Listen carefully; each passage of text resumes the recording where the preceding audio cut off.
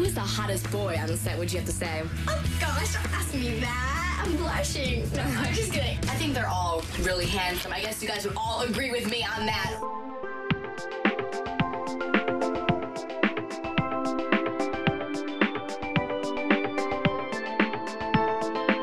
Welcome to Sleepover Cinema, where we analyze the movies, shows, and music that created the collective unconscious of those who thought Pacific Coast Academy was real. I'm Hannah Leach. And I'm Audrey Leach, a woman who loves a long line cami. And today we are executing an oddly topical act of season scheduling. We're going to explore the good, the bad, and the nonsensical aspects of a show that made us all want to be just a bit older than we were. And what exactly does that mean in 2024? We'll find out together as we discuss Nickelodeon's Zoey 101.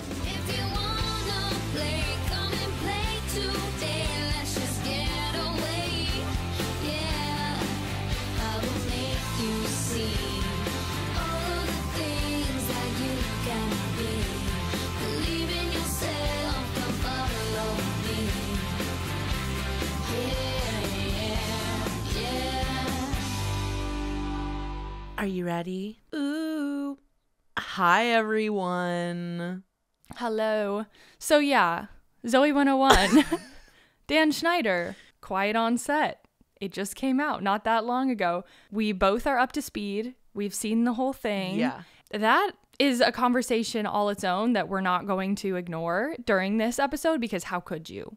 The content of Zoey 101 comes from this man's mind in a lot of ways. Here's the thing with this whole Quiet on Set doc series. It is undeniable that its release has pumped up his show's streaming numbers by probably like 1,000%. So because it's like you rewatch and you're seeing all these clips and you're like, oh, I want to go back and confirm what's being said, or like try to view it differently, or like see what really is the worst of the worst. I went back to the Amanda show to like see what it actually was, because when you watch something as a child, there's like certain elements that you'll remember, but you kind of don't remember most of it. I want that to be a question that we're asking and kind of trying to discuss in this episode, is like, is there still a place for the streaming and distribution of these shows current children could watch? I don't really think they need to. I don't think that's necessary to spread the humor of 2008. Right. You know, like on Disney Plus, how they have the like disclaimers? Yes. Yes. Like, I feel like they should be available somewhere, because I don't know. It's icky. I want to talk more about this, but let's come back to it, because I do have some thoughts that are related. Much to talk about in this vein, and also coincidentally we chose this show. Of course, Dan Schneider being weird has been an open secret, but we chose it before things popped off, and now we're like, well, this is very timely, so we're just having the conversation. All of that being said, are we ready to get into the facts? No, we are. Oh, well, we're going to. Zoey 101 is a teen comedy / drama starring Jamie Lynn Spears. There were 4 seasons of it, and it ran from 2005 to 2008. The IMDb synopsis is: the adventures of a group of high school friends / students while they are living on campus at Pacific Coast Academy. Balancing multiple things in life, they support each other and meet new people along the way. Whatever happens, they do everything they can to pull through. That's like an awful synopsis, but that is kind of just what it is. It's not much deeper than that. The network, of course, that Zoey 101 played on was Nickelodeon, and the show was created by Scott Fellows and Dan Schneider. Scott Fellows is a writer. He was a writer on Big Time Rush, Johnny Test, Super Noobs, which is much, very past our time. He was credited as a creator for Unfabulous, and he just like was a Nickelodeon guy through and through. He is the main guy for Ned's Declassified School Survival Guide. Oh, yeah, you're right. With all this Quiet on Set stuff, I'm sure you guys are aware of the existence of the Ned's Declassified podcast. On that show, they've repeated a million times over that Scott Fellows was not a Dan Schneider. Like, they just did not have this sort of experience. They had a very, still stressful, all those things still exist, but like not coming from the top down. It's just interesting to know that these two worked together at the outset of the show. I didn't know that. Well, I did notice as we went through and watched the episodes that there were some credits where Dan wasn't an executive producer and some where he was. So I feel like maybe he kind of came in and out of this one a bit more. I don't know. I mean, it's so Dan Schneider everything though. Like, it infused into the DNA of like what Yeah, he's I like know. obsessed with like weird technology and like things that don't exist and like energy drinks and like feet. In short, Dan Schneider was ousted from Nickelodeon in March of 2018, but before then, he was an executive producer / writer on Game Shakers, Henry Danger, Victorious, iCarly, Drake and Josh, Zoey 101, All That, Keenan and Kel, What I Like About You, The Amanda Show, and a bunch of like made-for-TV movies that Nickelodeon made, etc. He was one of the most important people at Nickelodeon and probably the most important for a while. Getting into the cast. So right off the top, we have Jamie Lynn Spears as Zoe Brooks. Of course, Jamie Lynn Spears is the younger sister of Britney Spears. She was in all 61 episodes of the show, as the show is named after her. So she kind of fell off after Zoey 101 for reasons that we'll discuss. But since then, she was in Sweet Magnolias. She's gone into music a bit. She was very maligned in the Free Britney case situation. I personally am not an expert on the Free Britney movement. I did a decent amount of research on it, and a lot of it kind of seems like hearsay or just like rumored to XYZ, but the point is the vibes are off. Of course, we all know Jamie's personal life caused quite a stir in December of 2007 when it was announced that she was pregnant at age 16. A lot of people think that Zoey 101 was canceled or the series came to a conclusion in reaction to her having gotten pregnant, but that is not true. The show finished airing in spring of 2008, but just coincidentally, they had already decided that the show had run its course and it was wrapped by then. But I did find some very interesting quotes from her with this in this interview she did with Cosmopolitan. Audrey, will you play the role of Jamie Lynn throughout these blocks? In today's world, immediately I'd have my social media to post something and it'd be cleared up. But even today, people still have their thoughts about it. I didn't become pregnant until probably 6 months after we wrapped or something like that, but some of the episodes had not aired yet. I think that there was a conversation with Nickelodeon, rightfully so, of do we air these episodes? But the show had already wrapped and there was never a negotiation to go into any more seasons. We were too old. It was done. After the news of the pregnancy broke, Jamie Lynn packed her bags and moved to Mississippi for a chance at a new life. She said, I got me a little house. I put a big gate up around it and I was like, I'm going to stay here, raise my baby and figure this out because this is real life. I've put myself in this situation. I'm not condoning it or saying it's right, but these are the cards that I have to play, she continued. And I tried to do the best that I could. And yet, sure enough, everywhere I went in Mississippi for that whole 9 months, there was always paparazzi on me everywhere I went. But I just knew that if I stayed away from it long enough that I could give my child some sense of normalcy back in her life. I actually think the premise of she got herself a little house and put a big gate up around it and is like the pregnant younger sister of a huge pop star is a really good premise. Yeah. For some kind of story. So there's our backstory on Miss Jamie Lynn. The rest of the cast. A lot of these people were child actors whose careers peaked with Zoey 101. And after that, they would do like short films or like one-off things. But most of these people seem to have moved on from acting. And I also included how many episodes of Zoey 101 they were on because it varies sort of a lot and it's interesting. Again, there were 61 episodes overall. Paul Butcher played Zoe's younger brother, Dustin Brooks. He was on all 61 episodes as well. Then we have Christopher Massey, older brother of Kyle Massey of Corey in the House and That's So Raven, fun fact, as Michael Barrett. He was in all 61 episodes. We have Erin Sanders as Quinn Penske. She was in 60 episodes. She also was a regular on Big Time Rush, which I did not know. Then we have Matthew Underwood as Logan Reese, 61 episodes. Never forget when we met him in that mall. Yeah. Do you remember that? Yeah, we've told that story before. I don't remember which episode, but we did. Then we have Sean Flynn as Chase Matthews. He was in 52 episodes because he was like in England for part of the last season, at least in universe. Then we have Victoria Justice as Lola Martinez. She was in 47 episodes, and as Audrey said, she has moved on and continued to act or like do things in the public eye. She, of course, was the lead in Victorious. She was Janet in Rocky Horror Live. She was in Eye Candy, and who could forget her song My Best Friend's Brother, one among many of her random songs. Then we have Alexa Nicholas as Nicole. She was in 25 episodes, and before Zoey 101, she was in Hidden Hills.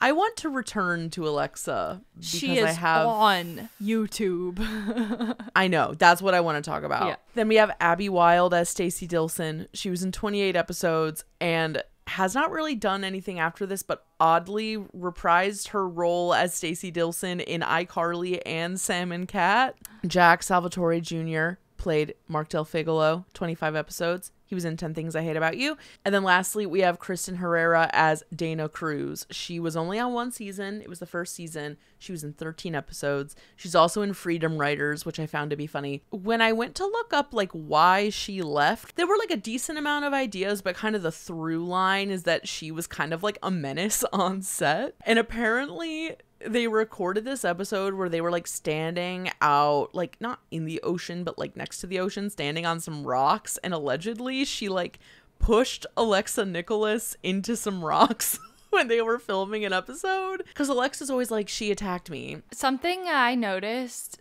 with the cast of Zoey 101 is that it really feels like they cast the friend group to fill certain archetypes, and then as the show went on and those characters changed or they became more conventional in some way, they would replace the original archetype with somebody else.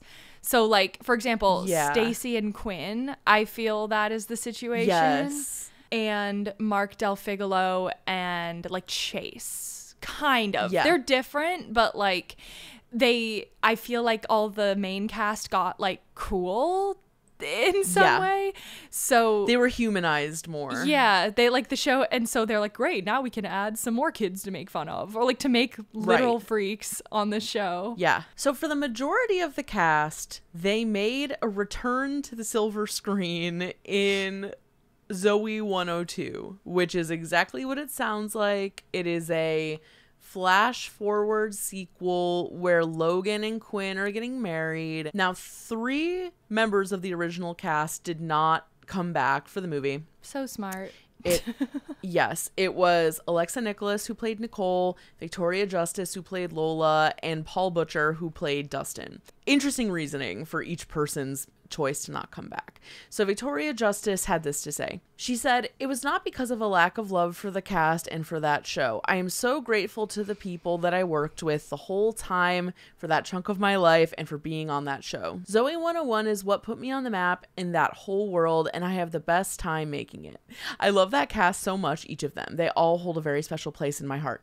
I have a running theory that the Victorious cast made a pact with each other to not say anything on Dan Schneider or these topics. Because if you think about it, none of them have, and there's a lot of them. So I just think that they have a pact with each other. And Victoria Justice, that would be a part of her actual reasoning, her real reasoning to not be in the movie. I think they all have very real experiences and understand exactly where everybody's coming from, but they've made this collective decision to just stay out of it in the public. Her reasoning to not be in this movie is very obvious. First of all, Ew. And second, Yeah. she kind of had, like, Victorious is her show. Do you know what I mean? Like, on what world is she gonna go back and, like, revert back to her, like, smaller role? That's true. Like, it's just not gonna happen. She claimed scheduling issues. I gotta say, it took me way too long to realize the show name was a pun on her name. Really? Yeah.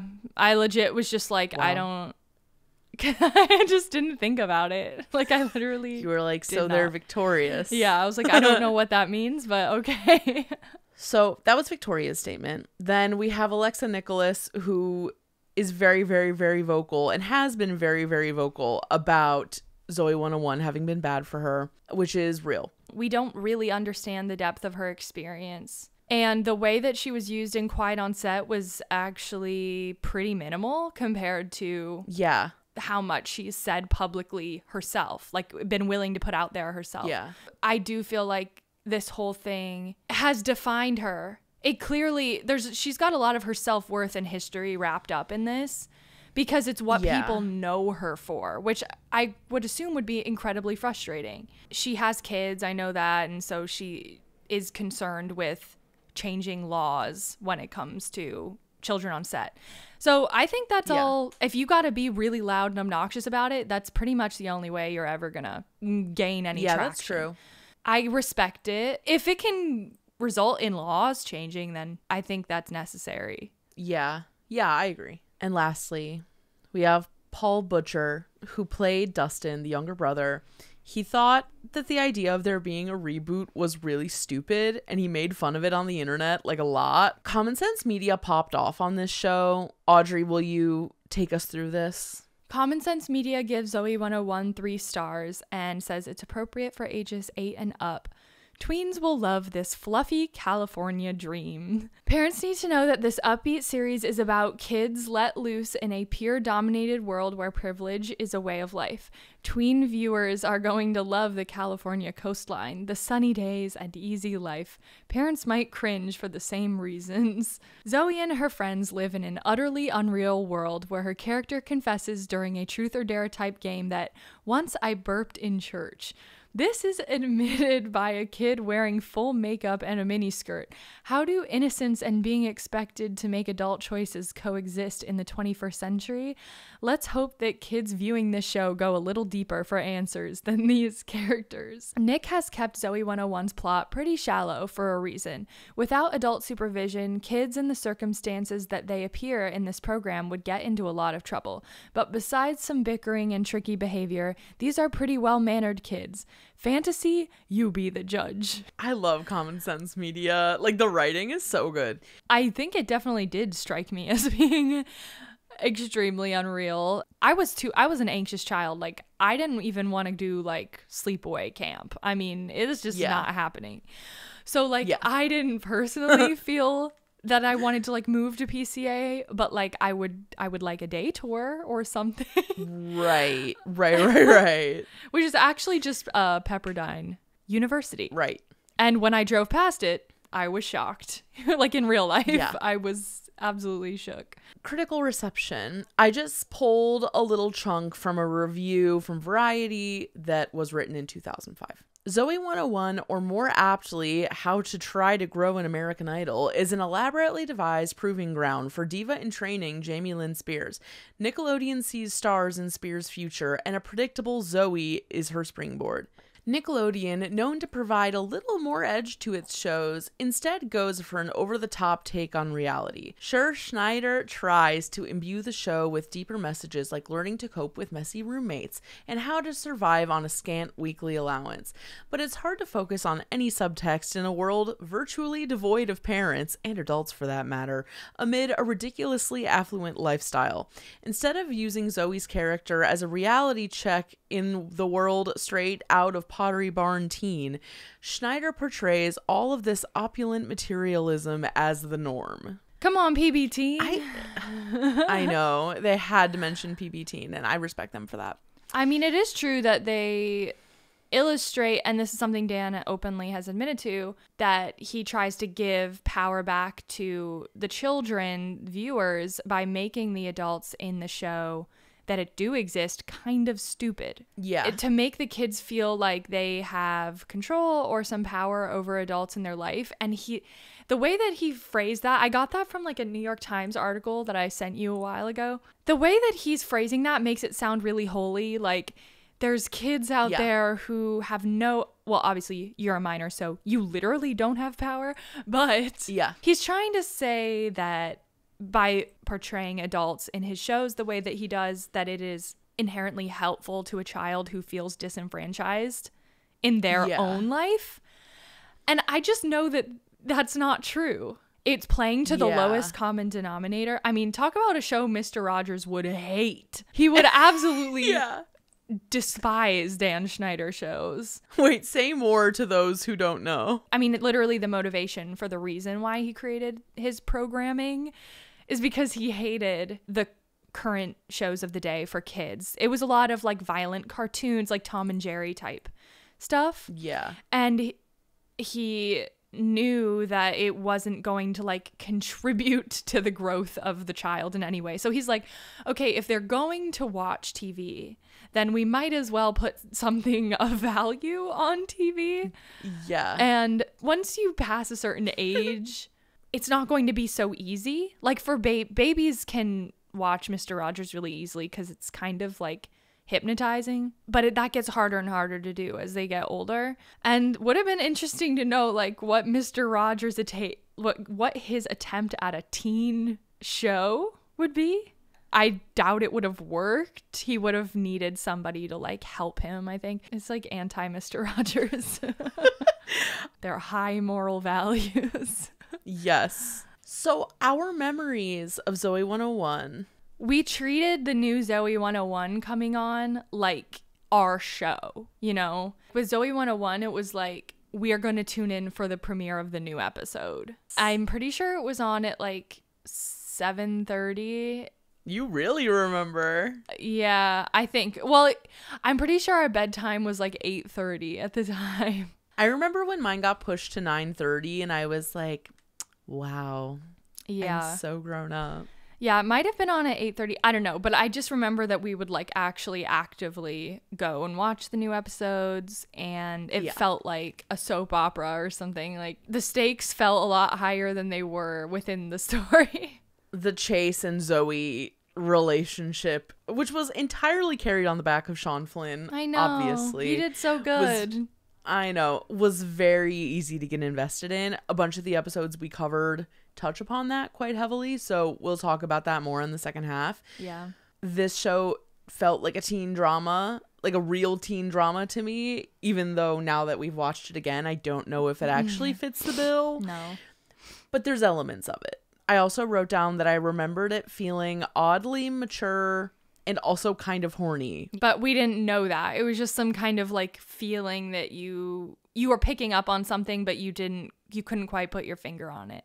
Yes, it was like some sort of edge. I mean, what is with his we'll talk about this in the second half, but what is with his obsession with writing the line of dialogue, "Do you want to make out?" I saw an episode of Victorious last night. It was in there too, that same line. Do you remember that episode of Drake and Josh that was about tying a cherry stem with your tongue? Yep. Girls are used in such an ornamental fashion in Dan Schneider shows, like extras. Yeah. Not only the main cast, but also girls as extras are used to like be draped over guys, and it's like, that's true. It's really weird to watch. So before we go on break, you guys may or may not have noticed that for the past several months, we have had the Regal Unlimited logo at the bottom of our show art. Yes. And we're very excited to say that we are working with Regal again for the foreseeable future. I don't know. Yeah. And we're super excited about that. And we have like a fun idea that we're going to do. You'll know when it happens. Yeah. You will know. Now that we're working with Regal again, Hannah can regale us on her personal Regal Unlimited experience. With my Regal Unlimited membership, Josh and I went and saw Love Lies Bleeding over the past weekend. Would recommend to anyone gay or not gay. We said this in the Discord chat the other day because I was high on life at the moment when we found out that our show had the highest conversion rate for Regal Unlimited because, you know, they put their ads in a few shows and our people just so happened to be the most active and actually got Regal Unlimited, which is very exciting for us. Yes. By all means, continue the trend. We will be putting the link in the description with our code. When we say thank you to Regal, it's not us just being like, and thank you to our sponsor, Regal. Like, I think you guys have been able to tell, like, with the guests we had last season and just, like, our approach to the sponsorship in general, that they're genuinely really, really nice people and really supportive of the show and, like, listen to it. Like, they're in it for the long haul and they really appreciate us as people, which is really appreciated. So if you are in the market for like a membership service and you're debating between a couple different places, you should do Regal because they're also really nice people on top of having a good deal that we can broker. So thank you, Regal. We love you deeply. I know we shouldn't direct people to go to Paramount Plus and stream Zoey 101, but you could. I would say watch Quiet on Set on Max because it will color your reviewing if you decide to in an interesting way and in a way that actually could be worth your while. Like, I don't think a pure rewatch, because at least for me, like doing a pure rewatch of Zoey 101 is like not satisfying. Like, I need to like think about other things. A good refresher and also informative of what the climate was like for them back then. And they don't really talk about Zoey 101 really at all, in almost at all, other than Alexa. Yeah. In Quiet on Set. So it's not like the main focus, but it is in there. Okay, so the episodes that we covered. Season 1, Episode 1, Welcome to PCA. I wrote PSA. Welcome to PSA. Season 2, Episode 2, Time Capsule. Season 2, Episode 12, Spring Breakup. Season 3, Episode 22, Miss PCA. And Season 4, Episode 12, Chasing Zoey. And meet us back here. Watch, don't watch, whatever you're to comfortable with.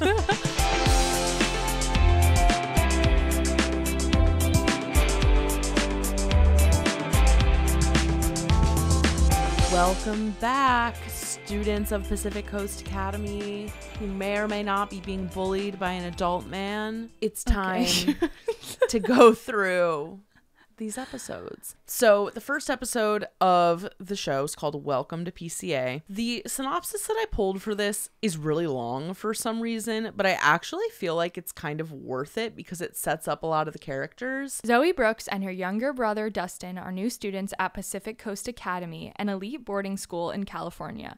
While there, Zoey meets Chase Matthews, a friendly guy with high hopes of getting a girlfriend. Oh, okay. Chase leads Zoey to her dorm where she meets Nicole Bristow, a savvy girl who is easily who is easily attracted to hot boys. Okay. And Dana Cruz, a tomboy who does not accept diversity. A boy named Logan Reese challenges the girls to a basketball match. Logan picks his team, which includes Chase and Michael Barrett, another friendly guy. Who wrote this? I kind of love it. Another friendly guy who is willing to accept a challenge. Zoey chooses her team, which includes Nicole, Dana, and Quinn Penske, a meddlesome scientist who is always inventing wacky items. The girls lose the basketball game by 1 point, prompting Logan to tease them. The coach of the basketball team then asks Zoey and Dana if they want to join the basketball team because they helped the most.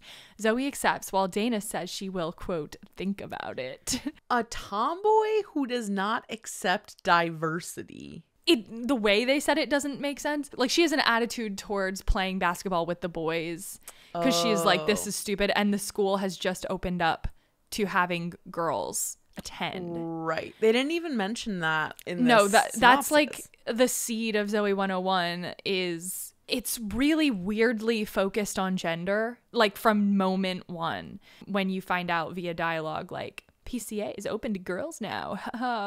I did not remember that part either until we actually started watching it. Yeah. Okay, well, now we've gotten into it. So let's talk about our thoughts on this episode. I did not remember that at all, but it does add a significant amount of flavor to it. Yeah, I did. Because I can never forget that fucking weird urinal thing that Really? happens. Does that like haunt you? It's notable. It just is. The whole thing is that like their dorms still have urinals in them, even though they're girls' dorms, which like that seems like a really easy thing to fix. Like maybe maybe fix that. I noticed like a whole slew of innuendos even in the season, even in the show premiere. There were a lot. Yeah. And they're so little. That's like the main thing you notice when you watch the show premiere is like, these are babies. There's a jockstrap joke. What's her face? Nicole says, I'll call you the scissor wizard. Yeah. And the then first Jamie wanna Lee is make like, out happens. Yeah. the blocking. I mean, this is aside from innuendo. The feeling of discomfort that is so physically present in all these kids is like you can't even ignore it. Like they just the blocking is really awkward, like their delivery is really awkward. In the first episode they just, they're children and they're new at this job, so you can really feel that. And as the show goes on, it's like, no, this is like a real group of friends. Like you can tell that they have this rapport with each other. But in the first episode it's like, what? I think outdoor and no laugh track Dan Schneider is really weird to experience. Yeah. It is not the normal way things go. Like, I think a lot of the awkward shit would be less excruciating if there was a laugh track, but there isn't. So you're just kind of left to like marinate in how weird it is. I still prefer this format, even though it doesn't work as well with his writing at all. But I still prefer it. Like I always will choose something closer to reality if it's possible. But yeah, it's super weird when you hear the first like ba-dum-tsh kind of joke and there's no laughing. You're like, oh. Or there's like background music and that's it. Why with the whole like needing to pee thing in the beginning? I don't know. I'm just like, why does everything have to be just a little weird? Because that's what he depends on. That's all he has to hold up his entire framework of humor. Like he's got the humor of a 7-year-old boy. If you did like a perv reading of this episode, it's like bottomless. Yeah. Like if you are looking for stuff to be weird, you'll never run out. And that felt true. I think even when we watched it in the beginning, we just had so less information. Yeah. So like it's like when you're exposed to something new as a child, you kind of inherently think it's cool because it's new and because, I mean, it's on TV, so clearly it must be cool, right? I also think it's really interesting to think about the fact that like, how is it that all of our parents collectively like weren't around when we watched these shows? Because like if I feel like if I ever have a child, like I'm just going to be really intrigued by the children's programming of the day, like regardless of what it is. Yeah. But I get it. Like they want to watch their shit and like we're in the basement like playing or whatever. Right. So I get it. But it made a huge difference. Isn't it just weird to think about like a generation of children watching this man's shows alone? There's so much trust placed in Nickelodeon as a brand, like an kind of unbelievable level of trust, but also parents weren't as skeptical at the time. That's true. There's a lot more questioning going on now, be skeptical of everyone, especially people who are in positions of power, like let's think about that. So that just wasn't really a thing. And also you could just assume it's like, oh, it's Nickelodeon. Everything on that channel is being passed through so many levels of approval. But you can't trust those levels. No, you can't. It's not a great show premiere. And I think that has a lot to do with the fact that these are children who are very clearly nervous and they don't know who their characters are. So they're just floating around. They're doing what they can. The next episode is season 2, episode 2, Time Capsule. A time capsule project is presented to Zoey and her friends. Each one of them must contribute something that represents them. Zoey makes a DVD explaining what each of her friends means to her. Chase can't wait for 20 years, so he decides to dig up the capsule with a very tired Michael. I remember this episode really well. This was like one of the most like relevant to the drama of the show. Yep. The will they, won't they? The deep will they, won't they? You just want to know. I mean, to sustain a will they, won't they for 4 seasons, like, is a feat. It's actually the only storyline that kept me wanting to watch the show. And yeah, that does completely have to do with Chase. It has nothing to do with Jamie Lynn. Nope. She brought the charisma of a brick to this show. It's true. Like, one of my main notes or thoughts around Jamie Lynn's acting in this show is that she resorts to anger in her delivery so quickly that I can't help but think that reflects herself in how quickly she resorts to anger or sass, because kids often, I mean, it's not like she's like a method actress. Like she doesn't have much to go off of. And the Dan Schneider tone definitely does get mean. It gets mean pretty fast. But there are so many moments where you could read those lines in a completely calm way. You can just deliver them differently. They're not required to be angry, and she chose to be angry every time. I mean, there is a part of me that thinks it definitely wasn't intentional, but like there being a kind of grumpy lead girl is kind of cool. Yeah. But that's just a byproduct. Odd. Yeah, I don't even think that's on purpose. I think it just ended up that way because Jamie Lynn just so happened to be kind of a grumpy person. Because he writes his female protagonists so void of soul. Yeah. Tori Vega, no soul. iCarly, no soul. And it sucks. Meanwhile, he'll make the side characters like freaks. Yeah. But the main character cannot have any defining trait. And so, yeah, you're right. Like, Jamie Lynn incidentally brought this, like, crazy, mean bitterness to the protagonist. Yeah. Then none of the other girls did that. But no. I mean, Miranda Cosgrove and iCarly, like, even when it was coming out, I, like, couldn't take the awkwardness. And it was so strange because we loved School of Rock, and I really loved her as Megan on Drake and Josh. And we were talking about this the other day, and I was like, I honestly think it's partially the fact that she was coming of age on this show, so she's growing into herself in so many ways, and also the fact that being in the protagonist role on one of his shows just means that you are now being asked to be the prettiest, blandest version of yourself. Everyone around you will be high camp, but you can't have any of that. It makes complete sense why she was good in School of Rock, why she was good in Drake and Josh, and then just had nothing to offer in iCarly, because it's kind of Hilary Duff-ish also, a little bit. That's true. Why is Nicole talking about looking chesty? I don't like it. I can't answer that. Yes.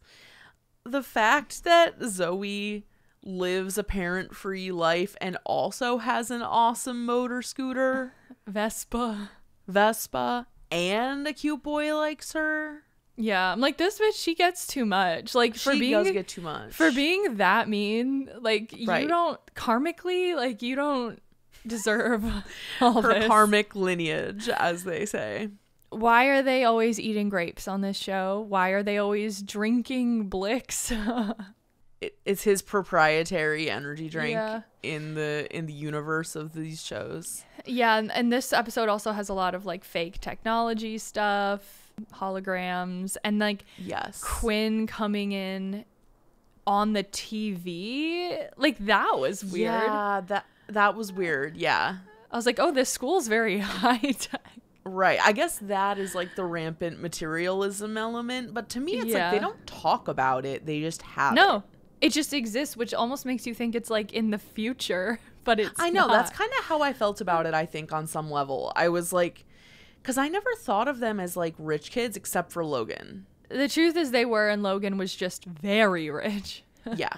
I thought it was funny that Victoria Justice's character like wouldn't put something in the time capsule, because it's not like that takes any level of thought. Like she could have just like put an earring in there and been like, this is it, because I love fashion. Like, why? I know, was it that didn't make difficult? any sense. And also it was funny when her whole thing is that she was gonna like convince the teacher to give her a good grade without having And the contributed acting was anything. terrible.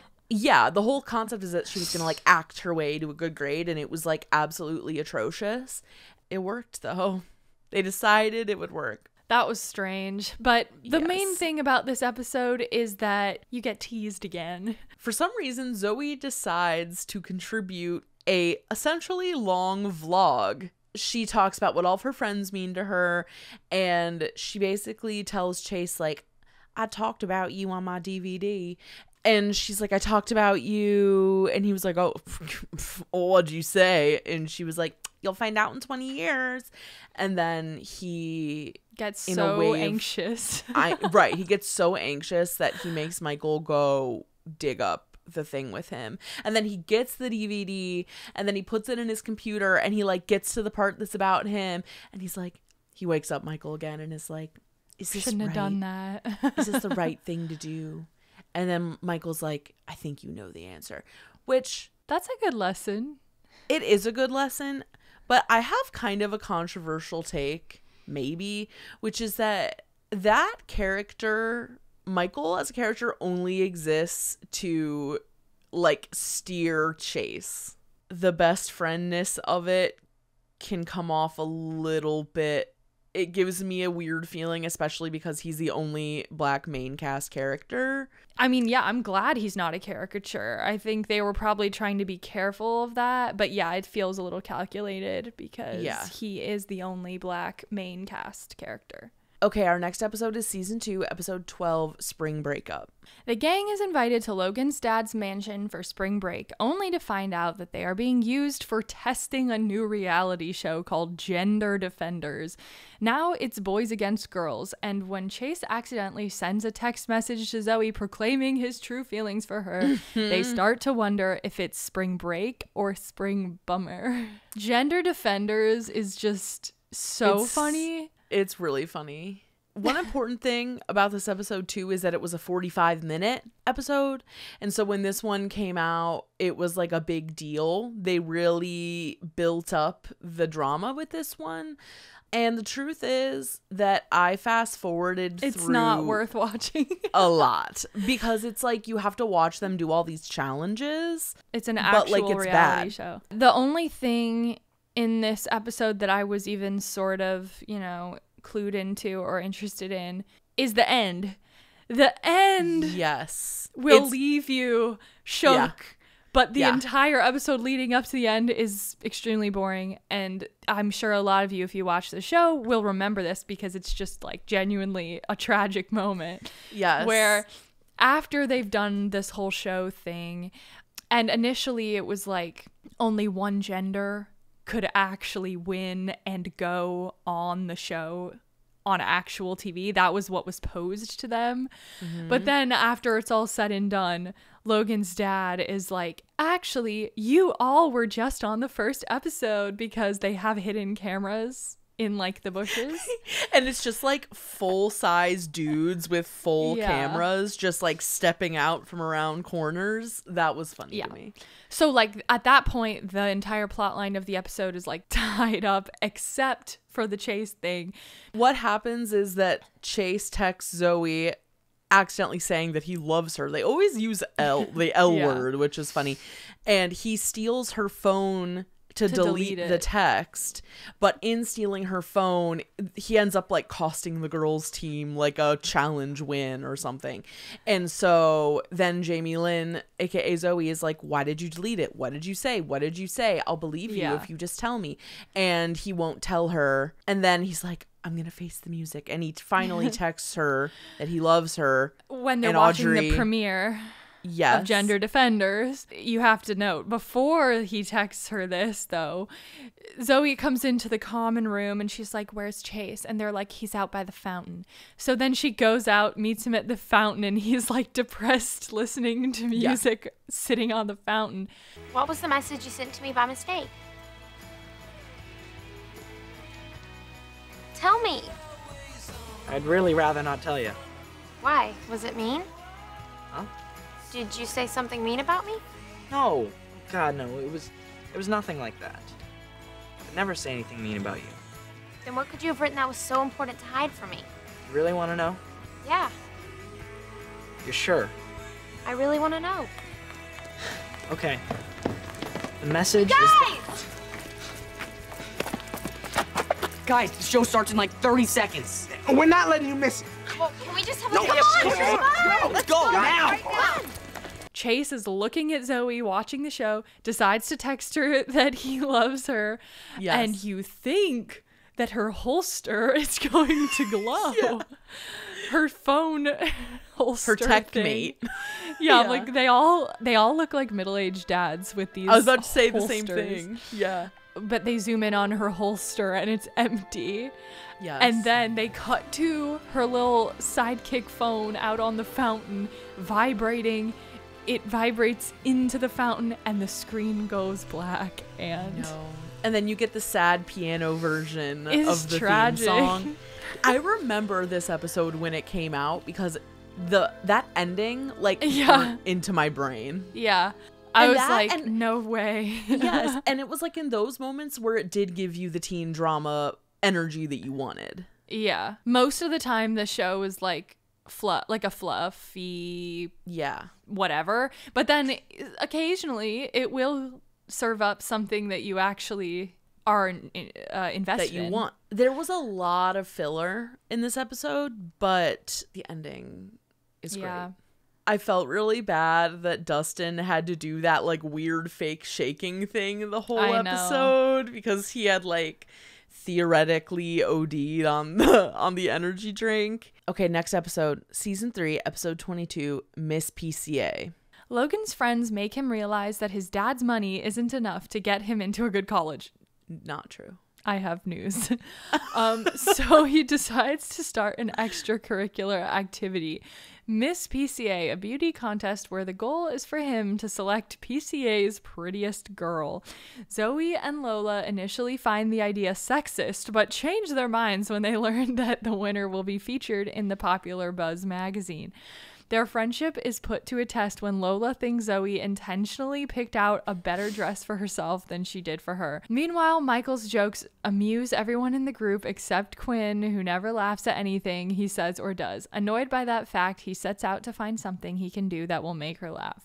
I picked this episode for us because I thought that it would be really reprehensible, to be totally honest, and it wasn't bad, actually. It wasn't, it could have been a lot worse. I do Yeah. think that having the young girls fight in dresses in mud physically Yeah, that was weird. is like the ickiest thing. And they also self-insert gross thoughts into the boys' characters when they actually Yeah. wouldn't be there. So like Victoria and Jamie Lynn start fighting in literal mud in dresses, Right. and then the Michael and Chase are over there and they're like, girls fighting, and then they're like, let's go run over there to watch girls fighting in mud. You know, it's like Yeah, you're inserting a gaze onto them that they don't necessarily have. And actually, we basically know that Chase isn't likely to have Yeah, that. yeah. The other part where she's like trying on the dresses and he makes some He's like comment. ogling. He said, Oh, it's flattering. And then she Yes. goes, do you need a drink of water? And he says, Yeah. yes. It's out of character. Like yourself, yeah. the writers were inserting thoughts that don't make sense onto boy characters. Like now, if it was Logan, yeah, he's like supposed to be that way, I guess. But like Logan's character to be so absurdly annoying that Yeah. I can't, like I actually can't. It's really creepy. It's super, I feel like super that- creepy. I had some really weird experiences in early middle school, Audrey knows, with really like creepy, borderline like sexual harassment from kids my age in like 6th grade. And it's like they were just acting like that guy. Yeah. And it's like that is a problem. Yeah. Like I don't know on what planet there's an excuse for that sort of character to be created for children to consume, and to portray him as a part of this friend group, almost never get ostracized for it. Yeah. Partially because he's rich and the kids can benefit through Logan's connections, and they think he's attractive and he thinks he's attractive. Now they are grossed out by him. Like they will outwardly be like, get away from me, but he's benefiting based off of like his looks. Like that is the reason why he's able to sustain being in this friend group. Yes. It just struck me that he's kind of like the super junior version of like a Chuck Bass. Yeah. Looking back at it, it's like, okay. They kind of gave him the Chuck Bass treatment too. They did. They rehabilitated him. They did. Yeah. Yeah. Which I guess that's good. Like if you were someone like me and you saw a mean girl on TV and you were like, oh, cool girls are mean, then you could watch like, or something. Cool guys like you could watch are that. Assholes. Yeah. Or like are predatory. Okay, it's time for the finale episode. Season 4, episode 12, Chasing Zoey. The end of the school year is approaching, and that means prom is too. For some reason, that's all I could find. A lot has come to pass by the time you get to season 4, episode 12, and we missed all that. So it's like Austin Butler is a series regular. He's Zoe's boyfriend. Chase is gone. He's in England. Quinn and Logan are in an ongoing romance, but it's secret. There's so many things. I almost wanted to go back and be like, when did these things start? I know. Because, and Victoria Justice has a boyfriend.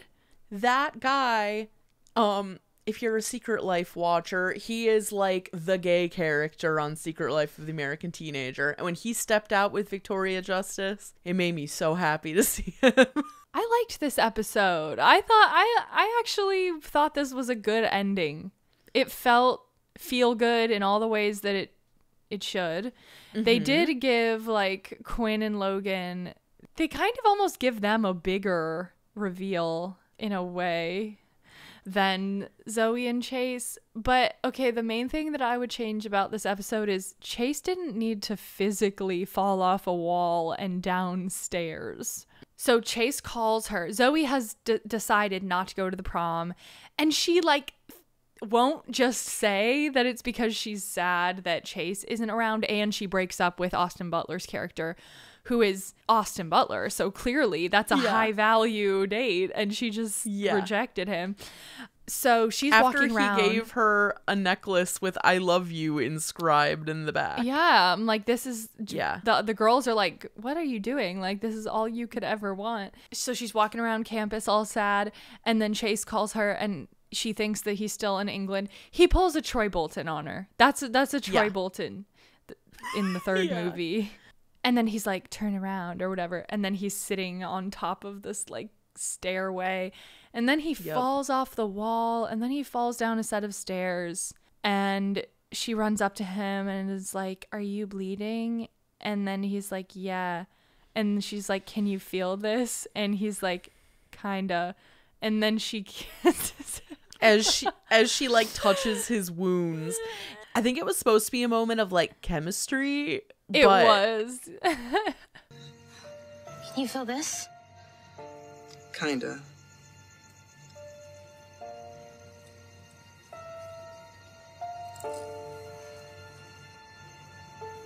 How about this? Really, it's like by the point that it actually happens, it's all kind of water under the bridge. It's more like, okay. It's like, we know.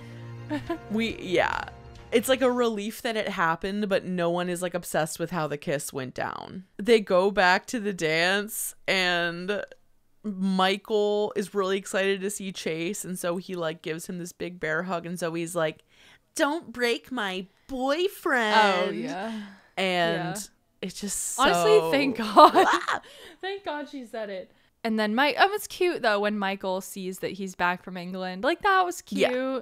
You know, it's a happy ending for all. Just them dancing at the dance. It's cute. The one thing in this episode though that is very regrettable and should not exist is Michael's plot line. He's got this whole thing about learning to drive. And for some reason they decided to do this like elaborate old Asian man joke that it's a Karate Kid thing, right? But it still is not good because none of us watching that know knew that. what that was. No, Yeah. I literally skipped over Me those too. parts. The majority, yeah, because I was like, I don't give a shit, and I know what Yeah. the end result will be. it was a highly racist portrayal of like an old Chinese man with a really heavy accent teaching him how to drive stick shift With and like then strange methods. yes, and then like disappearing at the end and being like a figment of his imagination. Yep, and totally unnecessary. And why is that in your like show wrap up? Like, what are you doing? What Yeah. are you doing?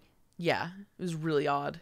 I guess they were like, we have to give him some sort of plot because everyone else has something, and He can learn to drive without that being the plot, though. I wish that his girlfriend or that his date had taught him how to drive instead of and they could have done that. some weird shit about gender and just Right. kept it like Right. just kept it to their Just keep usual.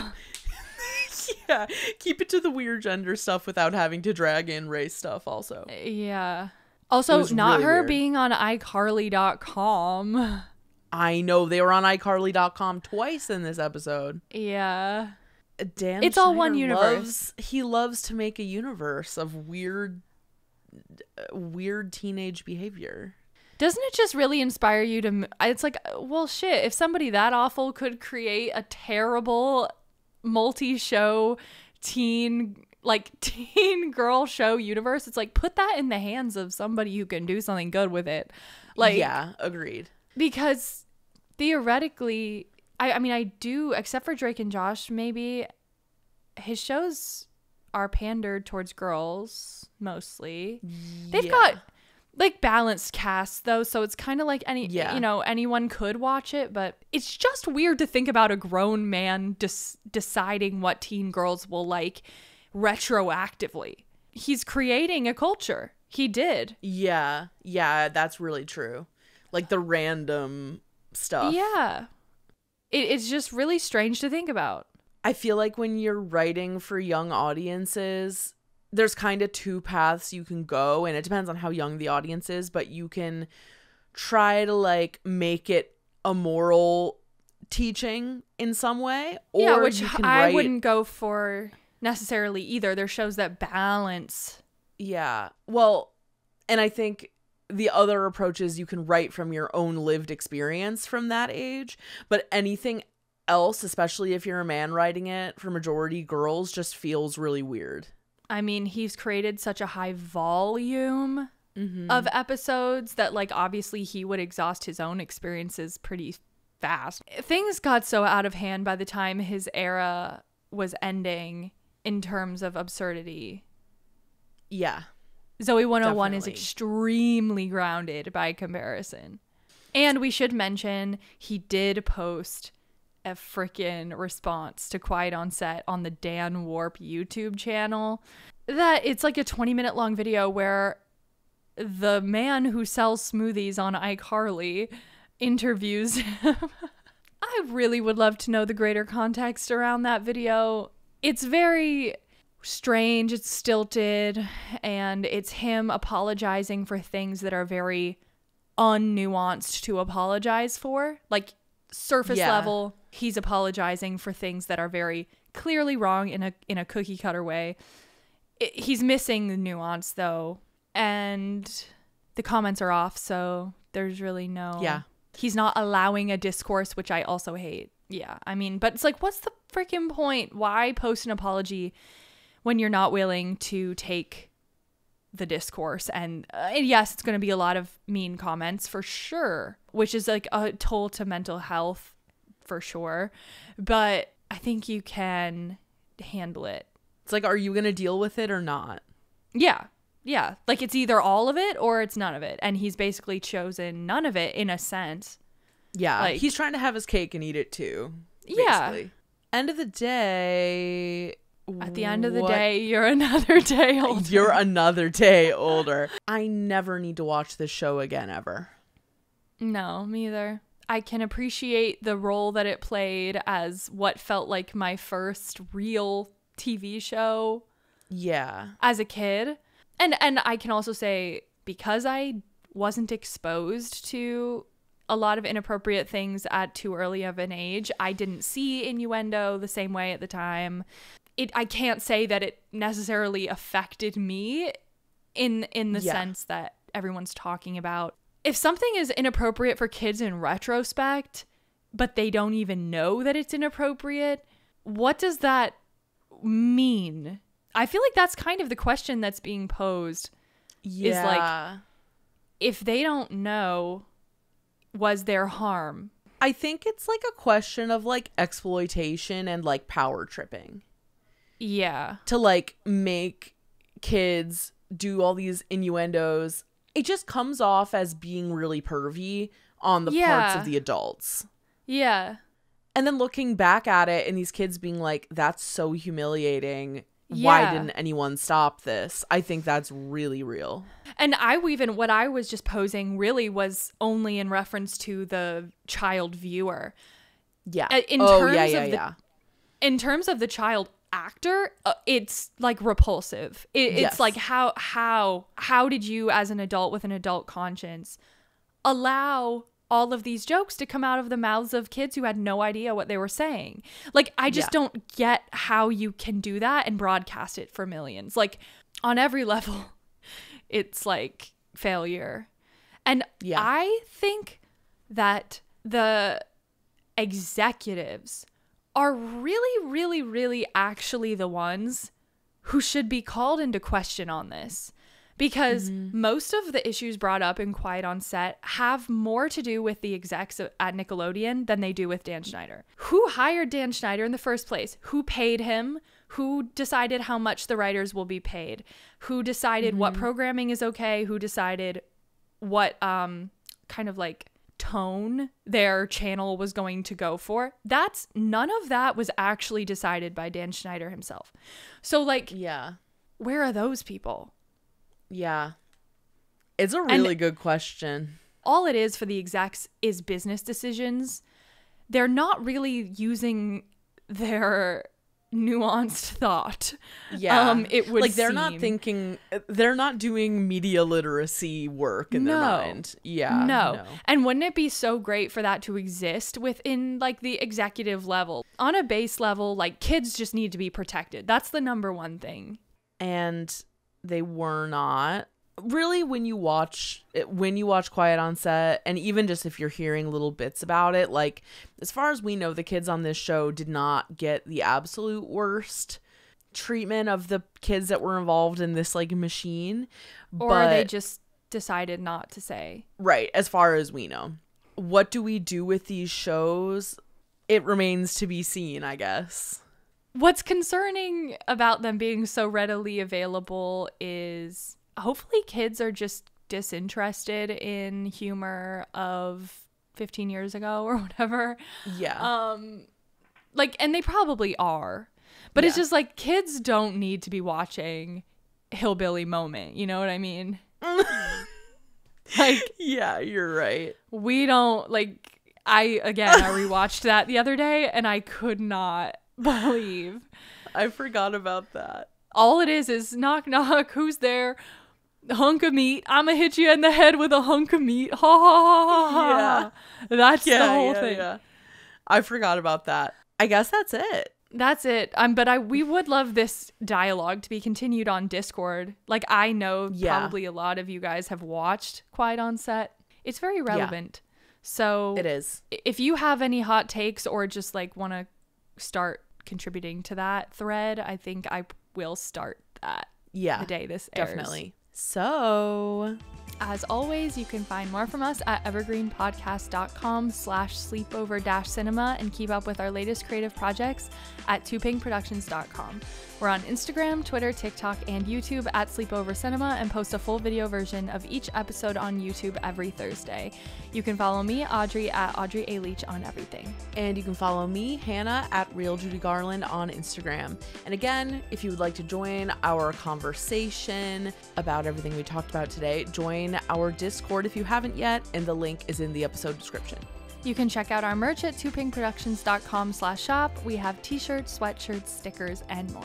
And if you love Sleepover Cinema, if you are looking to unpack your feelings on all of the drama that has come to pass over the last month or so, share the episode with a friend you are processing it with, a family member, a sister. Leave us a review letting us know what movies or TV shows or music you would like to see us cover next. Sleepover Cinema is a production of Evergreen Podcasts, produced, edited, and engineered by us, Hannah and Audrey Leach. Sleepover Cinema is mixed by Sean Roll Hoffman with theme music by Josh Perlman Hall. Executive producer is Michael D'Aloia.